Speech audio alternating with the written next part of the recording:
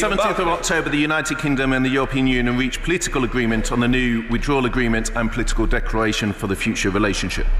This includes a revised protocol for Northern Ireland, which has been extensively debated in this House. This agreement is clear that Great Britain and Northern Ireland are one customs territory.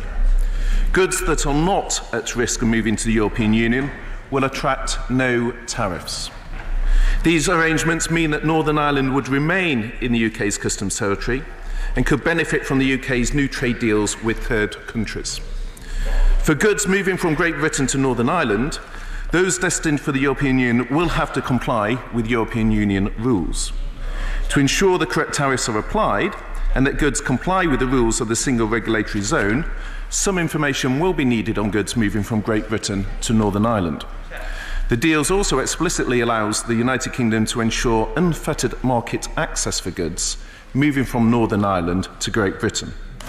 There will be minimal targeted interventions designed to prevent, for example, trade in endangered species, something I would have thought, Mr. Speaker, this House agreed on. We will work with the European Union to eliminate these limited processes as soon as possible after Brexit. The most important point is that these arrangements automatically dissolve after 4 years unless a majority of the Northern Ireland Assembly in Stormont votes to keep them. Continue, Lloyd. Thank you, Mr. Speaker, and can I thank you for making time for this urgent question, which really does matter. Mr. Speaker, there is confusion at the very heart of this government. Yesterday, the Prime Minister told the House there will be no checks between Northern Ireland and Great Britain, and there will be no tariffs between Northern Ireland and Great Britain. This is in direct contradiction to what the Minister has just told, the Secretary of State has just told the House.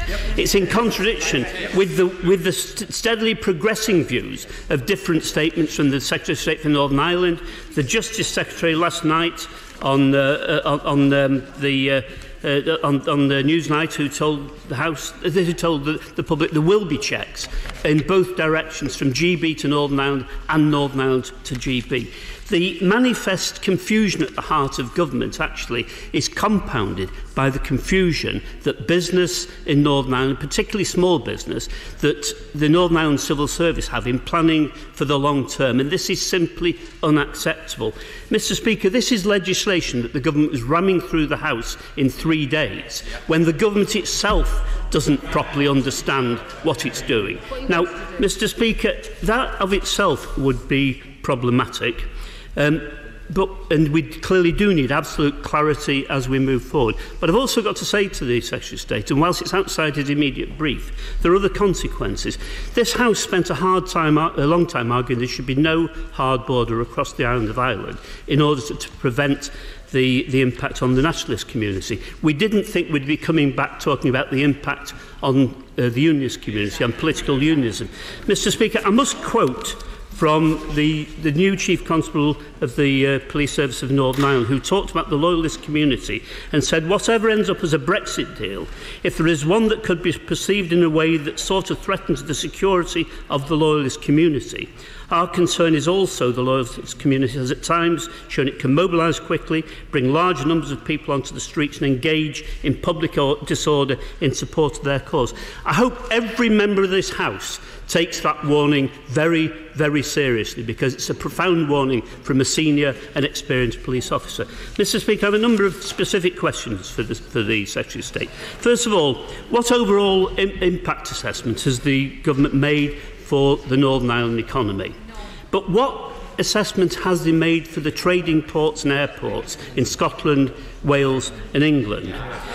If the HMRC makes an estimate, as they do, that each declaration will cost between £15 and £56 for shipments from Great Britain to Northern Ireland, if the Border Force are also saying there will be need for minimal electronic checks to be a minimum amount of electronic information on movements from west to east.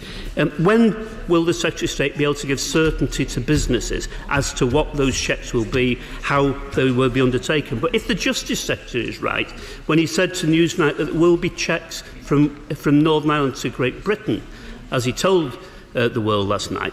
When will we know what those checks are in detail and not simply superficially to dismiss them as of no import? Mr Speaker, in the end, the government has got to put an end to this confusion. Will the Secretary of State guarantee he will make an early statement to the House as to the full impact of the checks in both directions? But, Mr Speaker, I've also got to ask, does the Secretary of State accept the view of the Chief Constable of Northern Ireland about the potential impact and the warning that he's made? Does the government take this seriously? And if they do, what assessment do they make of that? And finally, Mr Speaker, I've got to ask the political point, but it's an important one. Does the Secretary of State believe that the Prime Minister himself now at last understands the impact of the deal that he's created, its impact on Northern Ireland, its impact on the relationships between Northern Ireland and the rest of our country?